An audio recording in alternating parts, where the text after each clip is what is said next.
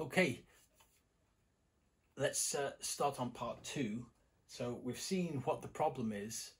Let's see how things we can do in our homes to affect the amount of carbon dioxide. What's it all got to do with my home?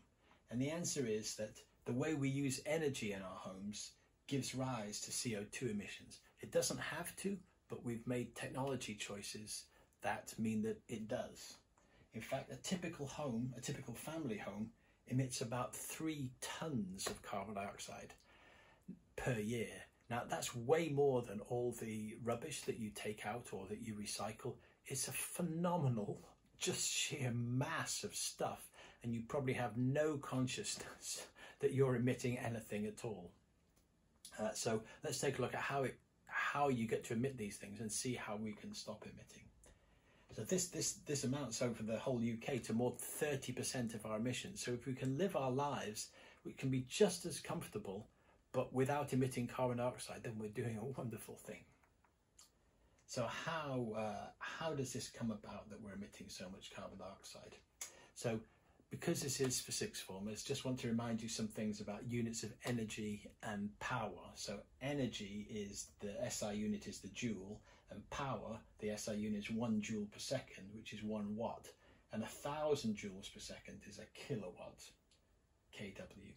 Now, some of those units are used when we're talking about energy in the domestic and industrial realm, but people often use a different energy unit of the kilowatt hour, which is the amount of energy that's used if you use 1 kilowatt of power for 1 hour. So it's 1,000 watts for 3,600 seconds, and that makes 3.6 megajoules, 3,600,000 joules, 3.6 megajoules.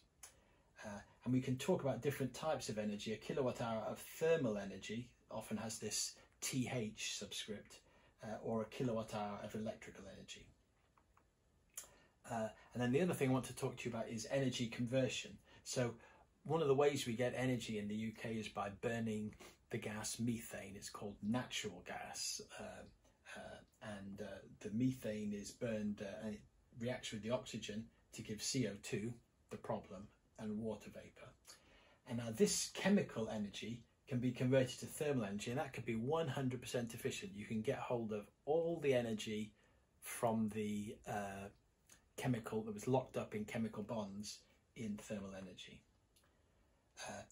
Now, we'd like to be able to convert that to mechanical energy, but remember, thermal energy is the chaotic motion of atoms, and mechanical energy is the coherent motion of all the atoms moving together. So we can't extract all that energy because we can't go from chaos to order without doing some work. And so this efficiency is limited by thermodynamics, and it can never be 100% efficient. Typically, in devices we use, it's 30% to 50% efficient. So, for example, in a motor car, petrol engine motor car, the chemical energy in the petrol, you throw away 70% of it, and you just use 30% to drive the car. If you are in a jet aeroplane, you can get hold of 50% of the energy of the fuel, and then you throw away the other 50% as heat. And then we can convert mechanical energy to electrical energy in a dynamo or something like that, and that's typically 90% efficient. So how do we get the energy in our homes? Well, what we do is we go out into the North Sea, for example, or other parts of the world, and we drill down into rocks, and there are tiny bubbles trapped in the interstices of rocks of methane, and when we drill through there, the methane bubbles out, or we can force it out, and it flows along pipes. It's all cleaned up along the way, and typically it goes to an electrical power plant here, where it's burned with about 50% efficiency in a power plant, and that makes electricity that comes to a transformer that comes into our home. And every kilowatt hour of electrical energy we use produces about 0.45 kilograms of carbon dioxide, typically. And look at all the conversions here. Chemical goes to thermal, goes to mechanical, goes to electrical. That's the process going on here. But we can also take this gas and flow it directly into our homes. feed it into, for example, a gas boiler or a gas cooker. So in a gas boiler, we convert the chemical to thermal energy, and now the emissions per kilowatt hour of thermal energy we get here about 0.2 kilograms. So that's energy coming into the home. Now, if that were the only source of energy, we'd be in a very difficult situation. But fortunately, we have wind and solar, and these produce very low amounts of carbon dioxide per unit of electrical energy they supply us. So this is the situation in your home. For every kilowatt hour of gas, you're emitting about 0.2 kilograms of carbon dioxide. And for every kilowatt hour of electricity you use, it's about 0.22 kilograms of CO2 in the UK in 2021. That was the 0.22 was the average value in 2021. And typically we use 2,900 kilowatt hours in a home with 2 adults and half a child. That's 638 kilograms of CO2. And typically we use 12,000 kilowatt hours to heat a home. That's 2,400 kilograms, or 2.4 tons. So typically a family home emits about 3 tons of carbon dioxide per year. And that's just not doing anything exceptional, that's just living our lives. So what we can do about this is increase the amount of wind and solar. So let's just keep building more and more wind and solar. And as we provide more wind and solar, we need less and less gas. And so the electricity that comes into our homes gets greener. There's less CO2 emitted per unit of electricity that we use. So this is showing that we are making progress. So this is back in 1998. We used to emit 0.45 kilograms of CO2 per unit of electricity. But as we've added more and more renewables, it's come down to about 0.22 in 2021. And we hope we have a target to bring it down to 0.1 in the year 2030. So hopefully as we add more and more renewables, this curve will just keep coming down.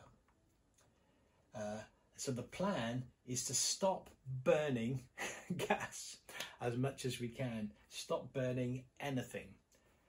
We then want to electrify everything so it can be powered by renewables, and then loads and loads and loads of renewable generation. That's the plan. And it is possible to do things in your home. So this is my own home from 2018-19. That's this winter. That's a few winters ago. This was the amount of carbon dioxide emitted from my home. And this year, 2021-22, we're down here at about it's about 3.7 and about 0.7 tons. So it's gone down by 80%, but my quality of life has not changed at all. It's possible to live a really good life without emitting CO2. We just need to get on with it. So what would a low emission home look like? Well, it would be well insulated, so there'd be no drafts. It'd have double or triple glazing in. Maybe your home already has some of that. It would have external wall insulation. Not suitable for every home, but can make a big difference. We would generate solar photovoltaic energy from the rooftop, if you have a rooftop. We'd have a battery that would store energy at one time of day and use it at another time of day. Sometimes renewable energy if you had solar panels. And you would heat it not with a gas boiler or an electrical heater, but with a heat pump. So let's take a look at all these different things. So we're going to go into each of these in turn and take a look at how a home and some of the interesting physics that's involved in each of these steps here. So let's start out with a heat pump. So a heat pump is a wonderful device. So let's imagine your home, and so this is the walls and the roof.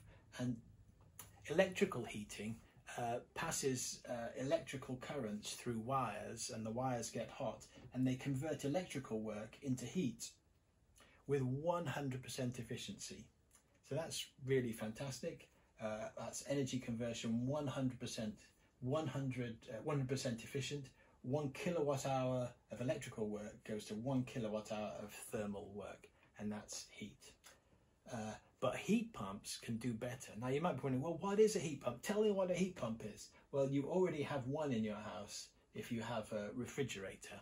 So a refrigerator is an insulated box, and it has a heat pump in. And what the heat pump does is not make heat, it moves heat. It moves, we power it, and it moves heat from one place to another. So this place gets cold, that's the inside of your fridge, and the outside of your fridge gets hot.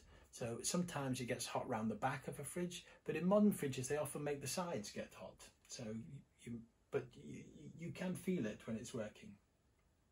So it's just moving heat from one place to the other.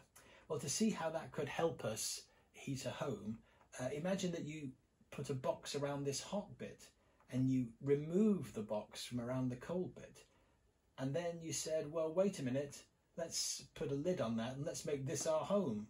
Then what the heat pump would be doing would be moving heat from outside where it would already be cold, but there'd be lots and lots of heat available, and it makes the outside get colder, and then it would move it into our house. That's what a heat pump does.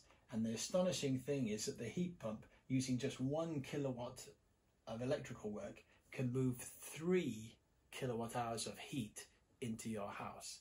That's the fantastic trick. It's 300% efficient. In fact, the one I have in my home is 350% efficient, averaged over last winter. So this is what goes outside a house. It can go on the wall or around the back or somewhere.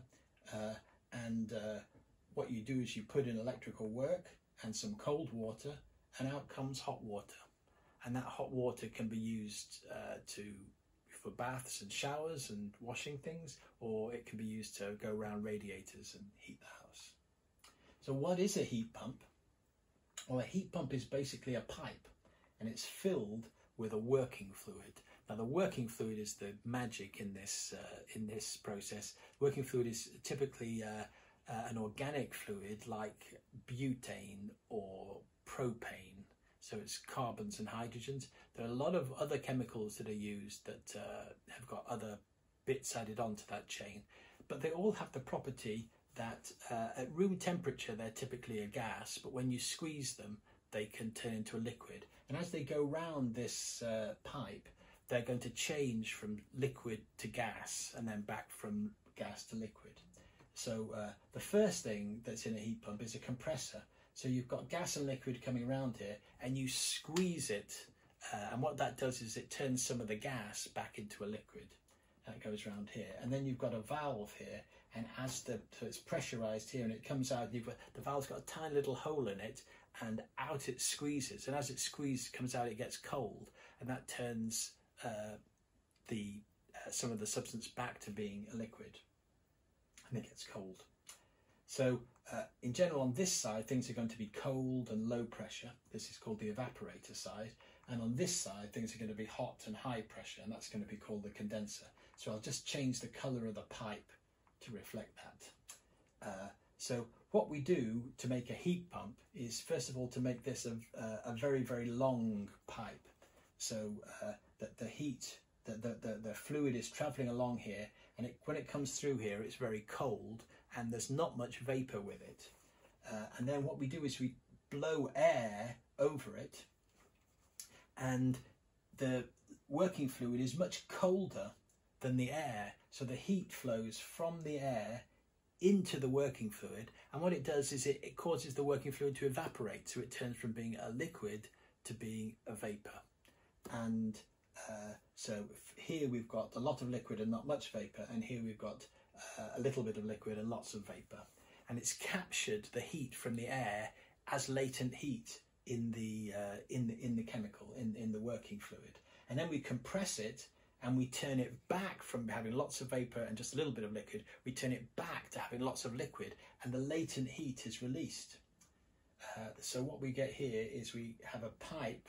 This is the going to and from the house, and we flow the working fluid. It gets hot now because it's condensed and the latent heat is released, and when we put cold water in and it flows next to the pipe, it gets hot, and out comes hot water.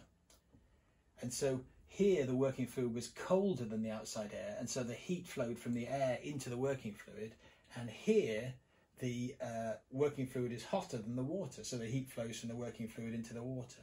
So overall, what we've done is taken heat out of the air and transferred it into the water, and the working fluid just keeps going round and round in a circle. It's a heat pump. And so heat pumps are the most efficient way you can heat anything. And as an example, even if we just had only our electricity supply only came from methane, it would still be more efficient to use a heat pump than to burn the methane directly in our home. So if you burn gas in a domestic boiler, the best you can get is about 90% efficiency. So you'll capture 90% of the chemical energy in the methane. But if you burn gas in a power station, it's about 50% efficient, and then send the electricity to a home to run a heat pump that's 300% efficient, then that combination is 150% efficient. So even if the electricity wasn't renewable, the best way to heat a home is with a heat pump. And they will be massive in your life. Heat pumps will be everywhere, and you'll be wondering about them in the years to come. So let's take a look at that. That's heating your home, but let's take a look at something that reduces the amount of heating that you need in your home. Insulation. So as you know, a hot thing, molecules are moving very fast, and a cold thing, molecules are moving very slowly. And there are three ways to transfer this energy of motion from here to here. We call them conduction. So that's where the two materials, the hot material and the cold material, are side by side, and then the extra banging here, just these molecules bang these molecules when they're in contact, and these ones start moving faster. That's thermal conduction, direct interaction between atoms, and that happens in all materials. Then there's radiation, and that can go through vacuum or a transparent material, that because these have got electrical charges on them, and they're constantly jiggling, they're sending out infrared light all the time, and these can absorb the infrared light, so you can send energy that way.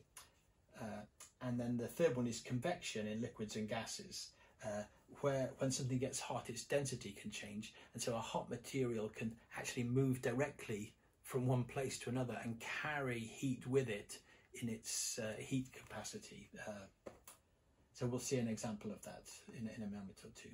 So the thing I just want to draw your attention to is a very curious thing about insulation. It really, when we had insulation put on the house, it really struck me. So first of all, typically insulation is made of a foam, and foams come in two types: open cells, that's like a sponge where water can get into it, and closed cell, which is more rigid because the hollow bits in it don't have a way in and out. Now the heat flow through a foam or through anything is proportional to the thermal conductivity, the temperature difference, and then the area and the length. So as the area goes up, you get more heat to flow. As the length that it has to flow across goes up, you get less heat flow.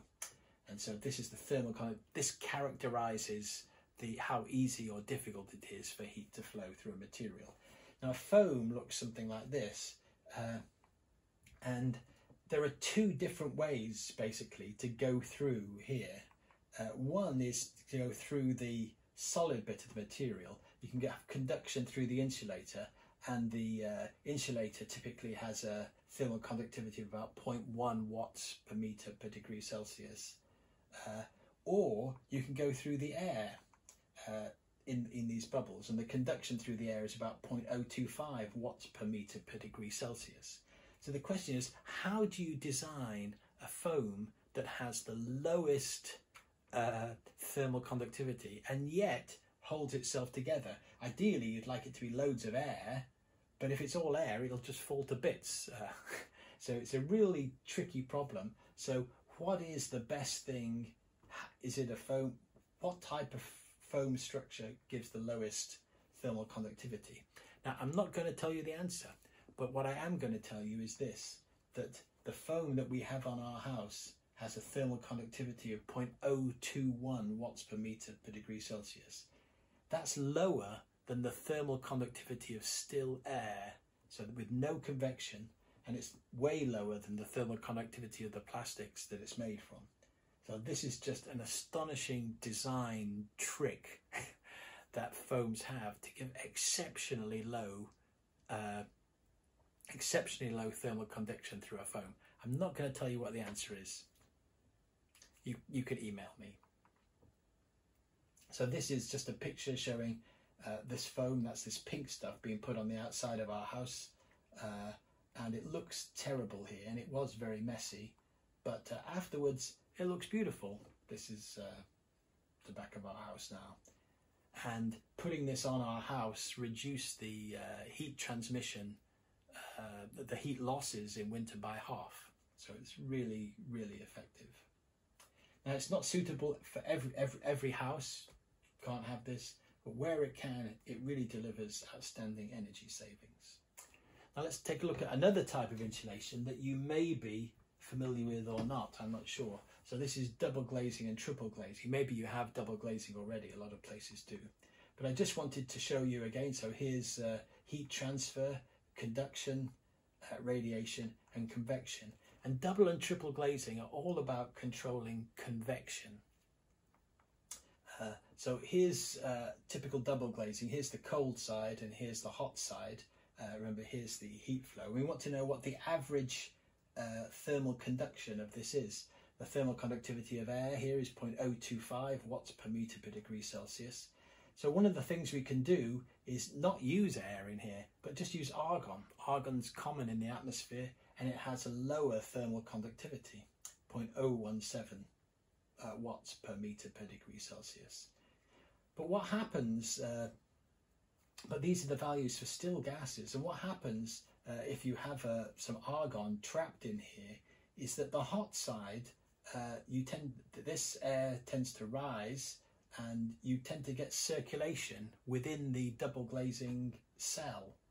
And this hot gas here has taken some heat from the glass, and then it moves physically to here, and it transfers the heat to the cold material. And this can get very vigorous, this flow. The convection, the speed of flow, depends on the density difference between the gases on the two sides, and that depends on the difference in temperature. And so for double glazing, the average thermal conductivity for this process here is about 0.036 watts per meter per degree Celsius. So you see, it's not as good. It's a much better conductor. It's a much worse. It's a much better conductor than we'd really like. It conducts heat too easily. But we can add triple glazing, and the triple glazing interferes with this convection. It divides it into two cells, and the temperature gradient across each cell is just half what it was. And so this reduces the strength of the convection quite dramatically. And so for triple glazing, the typical thermal conductivity is only 0.00022 watts per meter per degree Celsius. It's almost as good as just having still argon trapped. So triple glazing and double glazing are mature technologies that reliably save energy. So if we look at where we are again, so if you've got a house and it's well insulated and double glazed, you're not going to need much heat. So your heat pump can be rather small. But there's one extra thing you can do, which is to generate the energy yourself off the roof. This is a fantastic feeling when you're in a house where this happens. You can get electricity for free. Sorry, let me show you that. Now, I can't talk about the technology in solar photovoltaic panels in too much detail because we just don't have the time. But there are some interesting things I want to tell you about semiconductors that are in the panel. When you look at all the materials that you encounter in the world, things tend to be either metals, very good conductors, or insulators, very bad conductors. There really isn't a lot in between.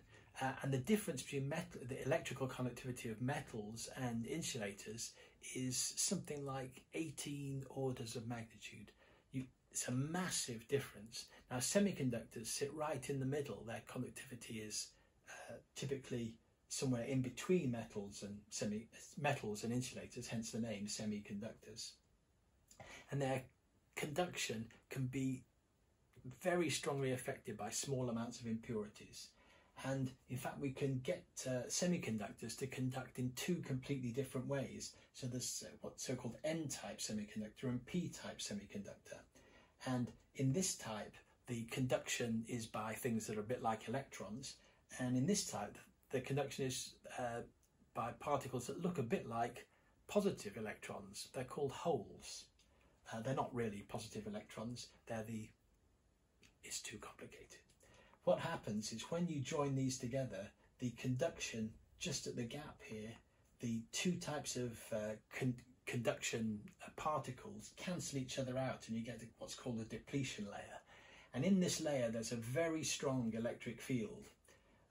When light shines on the semiconductor, we can split from this here material. We can create a pair, one hole and one electron, and they move apart because of the electric field. And then we put a wire here, and they can be captured. And because we separated the charges, we typically get 0.6 volts generated across the top and bottom of this layer. So to generate electricity, what we do is we take one layer and we get, and then we connect the top of this one onto the bottom of another one, and so on. And then each one in sunlight generates about 0.6 volts.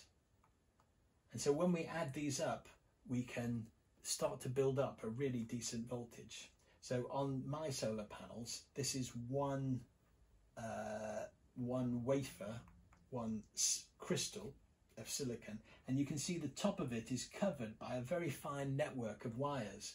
It's a very difficult engineering optimization problem. You've got to put wires on the top to catch the electrons when they're created. But on the other hand, every wire that's on the top blocks sunlight coming through. So you can, if you look around and look at solar panels, you see every design, every make has a very characteristically different type of pattern on it, wire pattern on it. Each one trying its best to capture all the electrons that are created on the surface while not blocking the sunlight. So this is one sliver, and let's see how that goes into a panel. We've got wires on the top, and then the wires come over and they go underneath the next panel. So we have a whole array arranged here, and together all the 0.6 volts add up, and after 10 of them we've got 6 volts. And then we add a whole other set, and then a whole other set, and then a whole other set, and a whole other set, and together this panel, we put it in the sunlight, and bingo, it produces 36 volts. It's a 36 volt battery, if you like. It's producing electricity.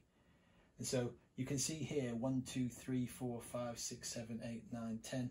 This panel has got all these components adding up, and for 6 panels here, that makes 216 volts, and that's DC electricity. Now, the astonishing thing about solar energy is this: it is the cheapest way to make electricity we have ever invented, and it's still getting cheaper year by year. It's dramatically cheaper than making electricity from gas by burning gas. The only competitor it has really is electricity from wind energy. So solar energy is the cheapest source of energy in human history, and it's still getting cheaper. So it's a fantastically good news fact. And solar electricity is great, but it's even better when you use it with a battery. So let me tell you about how batteries work. So this is me in my porch, and this is my giant battery. It stores 13.5 kilowatt hours of electrical energy, which is just over 1 day's use for the household typically. It's equivalent in size to 4,500 AA batteries. but of course it's rechargeable. And so what we have is 12 solar panels on the roof, and then they're converted from DC to AC current, and they go to a controller, and the controller looks at what's going on in the house, and if the house needs electricity, it provides electricity to the house. If the house is not using all the electricity available, it stores it in the battery. It converts it back to DC and puts it in the battery. And then if the battery's full and the house is fine, it sends the extra energy to the grid for other people to use. So let me show you what it's like in a house with a battery. So I can look at a day in winter or a day in summer, but let's look at this day in summer here. So this is the 24 hours of the day, and this is the power in kilowatts. And this graph shows you what were you doing in the house. So there's about 200 watts of things going on. That's computers, lights, just whatever it is we've got switched on in the house. You can see when we switch on a kettle. This is when we run the dishwasher. This is heating water using the heat pump. A couple of kettles in the evening. This was on the 22nd of June, and we used 11.6 kilowatt hours of energy that day. And the solar panels, it was a bumper solar day. So the solar panels were generating all through the day, peaking at about 3 kilowatts at 1 o'clock, solar noon, and then generating right into the evening. We generated 26 kilowatt hours that day.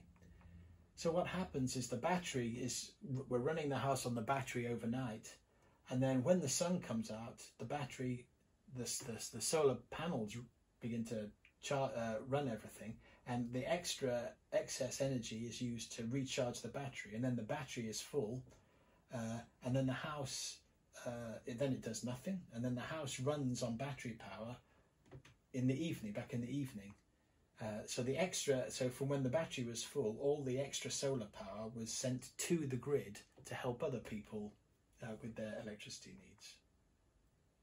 And so what that's doing is this graph shows, it's for the whole country.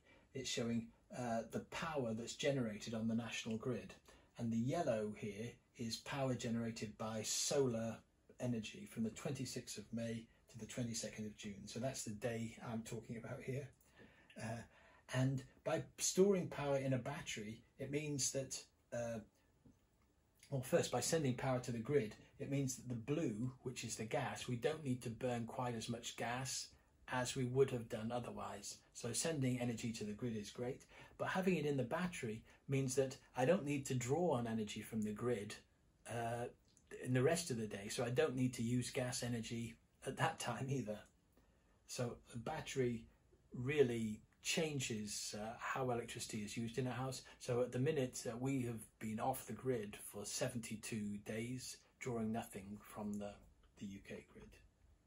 So batteries allow us to shift demand on the grid to times when more renewable power sources are available. So that's a low emission home. It's well insulated and double glazed. It's generating its own electricity.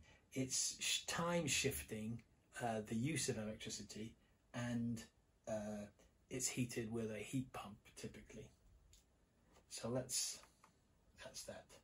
And the thing I want to tell you about all these technologies, there will be thousands of opportunities for young people. There will be opportunities as entrepreneurs, as installers, as designers, as engineers, and as researchers. All these things are only getting better and better over time. And it's a really noble task to set yourself to help stop the entire Earth warming up. There is no more noble task you can do. So that's our climate crisis. That's why the things we do in our homes matter. Our homes are emitting massive amounts of carbon, and we need to stop that. So there's a slide here asking for questions, but you can email me, I guess. Can I say thank you if you've been paying attention, thank you very much.